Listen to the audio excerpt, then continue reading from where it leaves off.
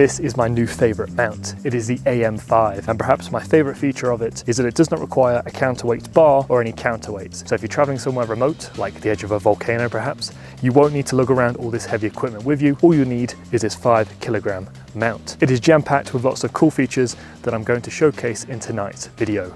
I'm Damon Scotting, and this is Astronomical.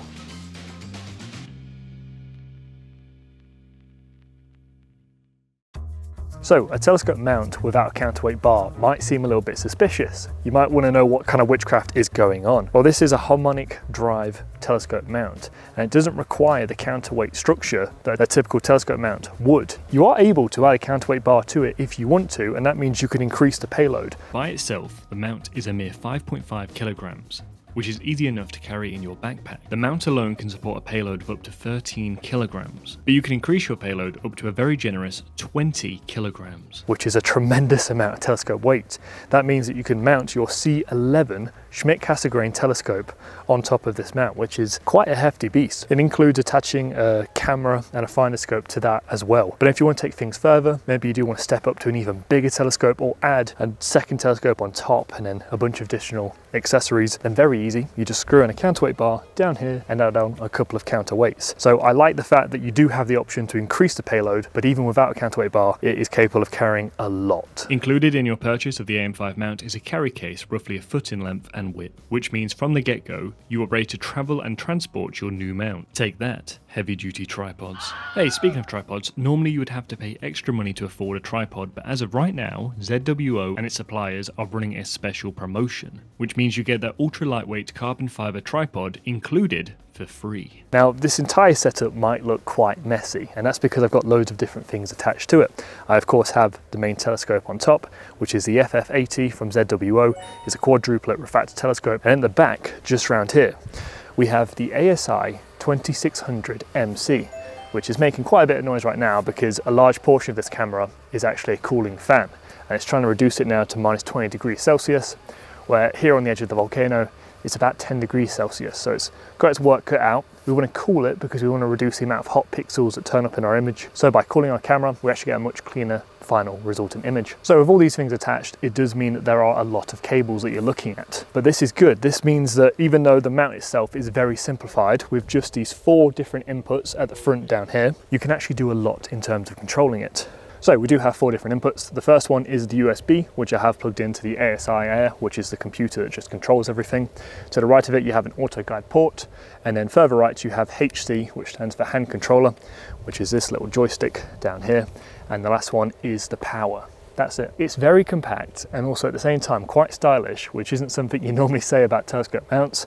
I do like the red and black design of the mount itself, and it goes along with everything else that ZWO produces. So if you do enjoy their equipment and want to put it all together like I have here in an all-in-one rig, then it looks quite aesthetically pleasing. The entire setup is by no means cheap, but it is arguably one of the most cost-effective professional travel astrophotography rigs on the market. You get precisely what you pay for. I can change it to point at anything that I want in the night sky.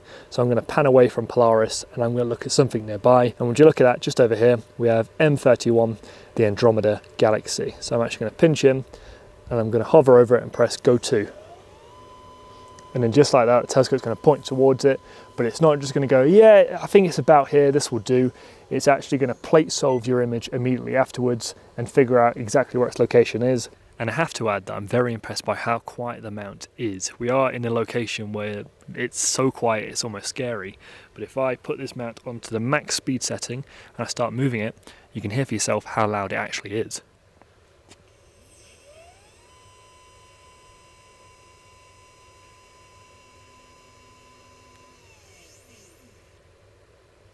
Which is very nice, because for me and many of us who are backyard astronomers, we don't like to annoy our neighbours with the annoying whirring sounds that cause them to look out their windows and think, oh my god, what is that crazy man doing? And then the last thing I think I'm going to talk about whilst I'm outside here is just the carbon fibre tripod that it's standing on. Now this is incredibly lightweight and also compact.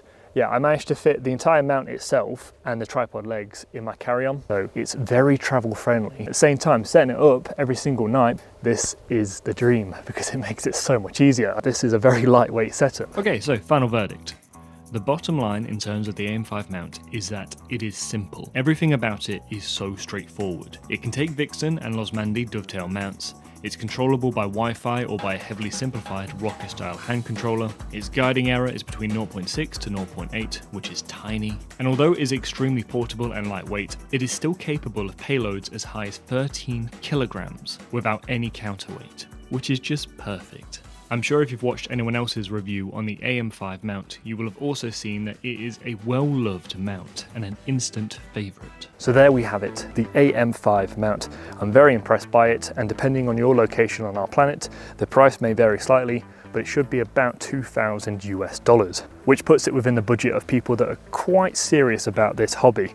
But I will say it's a very good investment if you like keeping things simple, but also being able to do a lot. Thank you very much ZWO for sending me this telescope mount and the rest of the equipment you see here. I'm going to be doing reviews for all of these objects that you can see right here. I'm very impressed by this entire setup, and the fact that I've been able to bring it all the way up here to one of the most remote locations on our planet is a testament to how durable, capable and travel friendly this equipment really is, and it does pack a punch. Wait until you see the images that I've captured with this setup.